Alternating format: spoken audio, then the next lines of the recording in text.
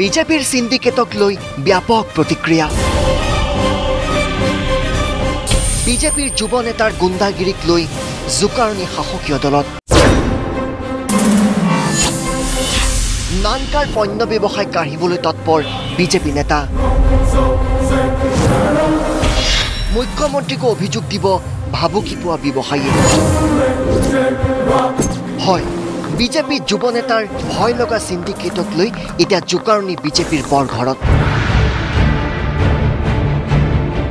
BJP নেতাৰ গুণ্ডাগিৰিক লৈ প্ৰতিক্ৰিয়া দিছপুৰতো জয়প্ৰকাশ যাদৱ ওৰফে নানকাক ভাবুকি দিয়া এই সকল বিজেপি যুৱ নেতাৰ কাণ্ডত এতিয়া অস্বস্তিত পৰিছে ৰাজ্যিক বিজেপিও সাধাৰণ সম্পাদক মৃগাংক বৰ্মনৰ নাম লৈ সিন্ডিকেট গুণ্ডাৰাজ আৰম্ভ কৰাৰ বিৰুদ্ধে ব্যৱস্থা ল'ব বিজেপিয়ে আমাৰো দৃষ্টিগোচৰ হৈছে আজি আমি দেখিছোঁ সকলো নহয় দল কোনো ব্যক্তিৰ আধাৰত নহয় যোনে নহওক যিয়ে নহওক ইমানটো দলীয় তাত ন্যায়ৰ আধাৰত আলোচনাৰ আধাৰত আৰু সকলো কথা যুক্তিৰ আধাৰত চলিব আৰু সেইকাৰণে ৰাজ্যিক সভাপতি আহিলে অহাৰ পিছত আৰু সত্যতাৰ আধাৰত নিশ্চয় ব্যৱস্থা হ'ব এইটো দলৰ ৰাজ্যিক সমিতি তাত বহিব ৰাজ্যিক সভাপতি আহিব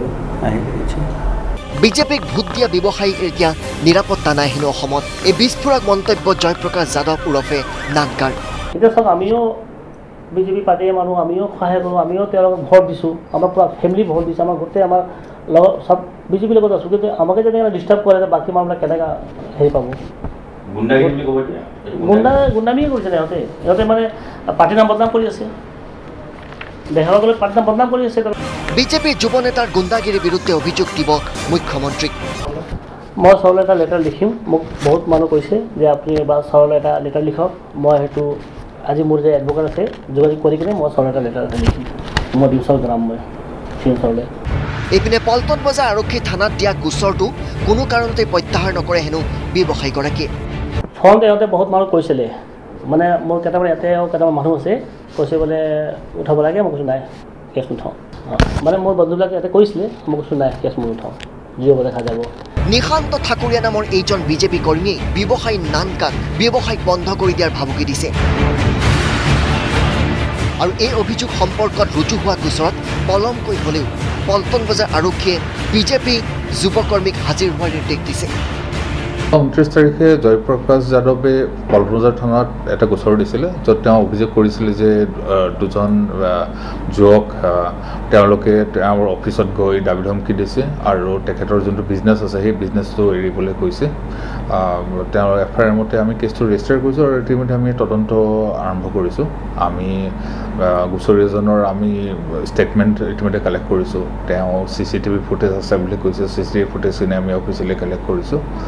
আৰু আমি যিকেইজন ল'ৰাক তেওঁ অভিযোগ কৰিছিলে সেই ল'ৰাকেইজনকো আমি সোধপোছৰ কাৰণে আমি থানাত হাজিৰ হ'বলৈ আমি নিৰ্দেশ দিছোঁ বিজেপিৰ সিন্ডিকেট গুণ্ডাৰাজক লৈ এতিয়া সৰব হৈ পৰিছে বিৰোধীও সোণোৱাল চৰকাৰে শপত গ্ৰহণ কৰাৰ পিছত